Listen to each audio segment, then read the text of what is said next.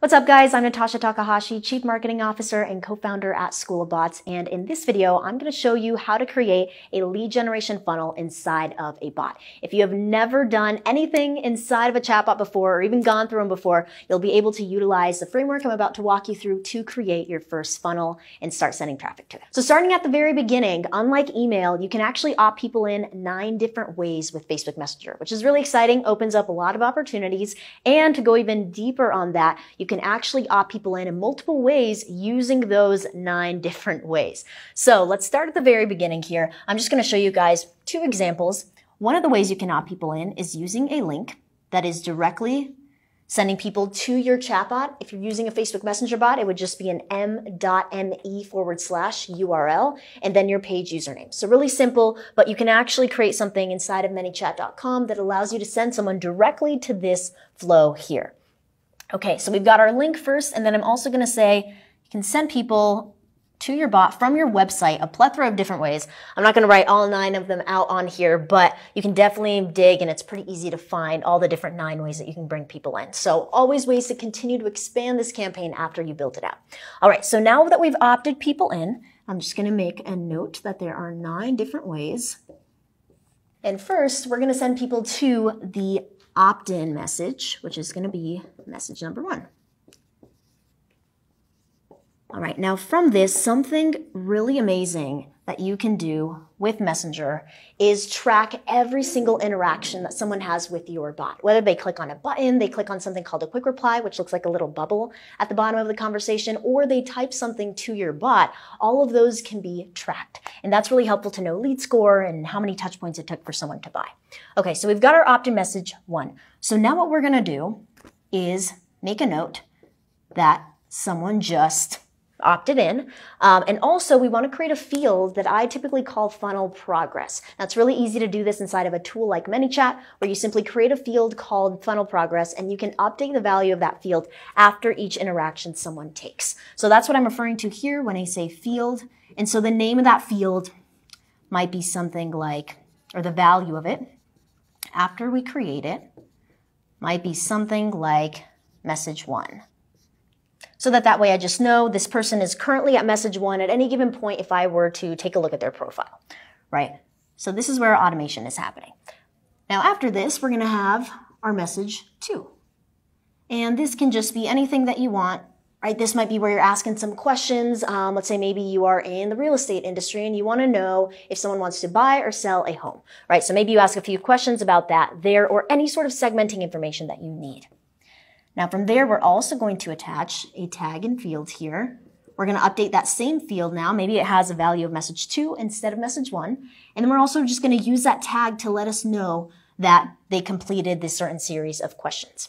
And finally, we're going to go to message 3, which again can create or can contain any sort of lead qualifying questions that you want to ask them to really just get more information about them and understand what they're all about before maybe you send them on their way to some content, or you follow up with them to book a call, whatever the goal or the call to action is at the end of the funnel.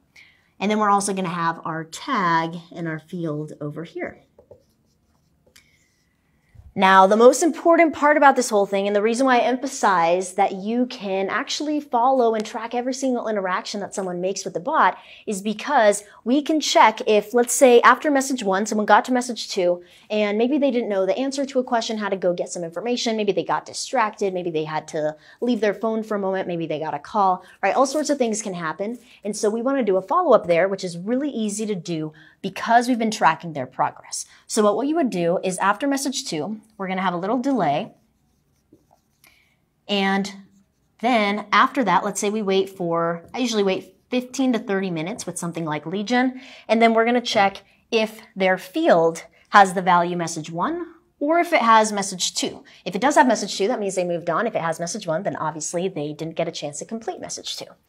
And so we're going to check if their funnel progress field has that message 1 value. And if it does, then we're just going to send them a little follow-up, which I'm going to notate here.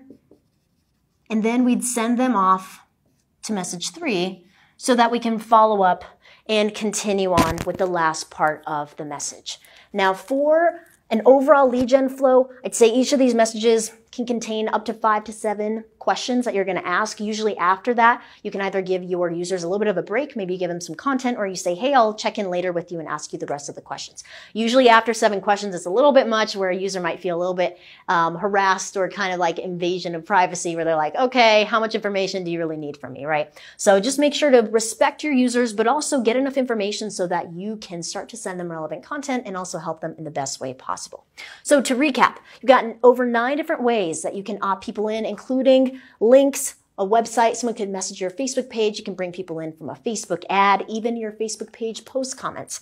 From there, we're going to send them to an opt-in message inside of this overall thing called a flow.